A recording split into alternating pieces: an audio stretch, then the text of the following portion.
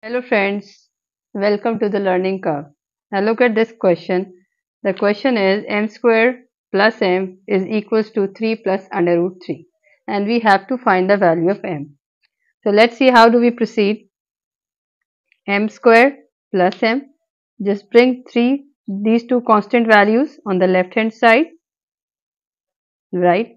Now rearrange it as m square minus 3 plus m minus under root 3 is equals to 0. Further, you can write it as m square minus under root 3 whole square plus bracket m minus under root 3 is equals to 0. Here you can apply the algebraic identity, that is a square minus b square can be written as a plus b into a minus b, right? Now just expand it. This part you can write it as m plus under root 3 into m minus under root 3 plus m minus under root 3 is equals to 0. Now in these two terms just take out m minus under root 3 common. So what is left?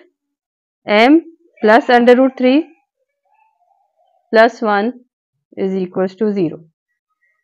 Further, this implies these two terms are equal to 0.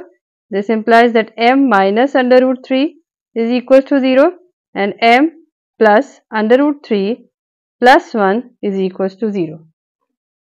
Further, m is equals to under root 3.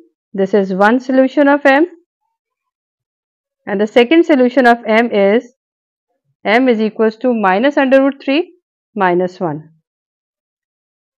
So these are the two required solutions. I hope you understand it, and if you like it, kindly subscribe my channel. Thanks for watching.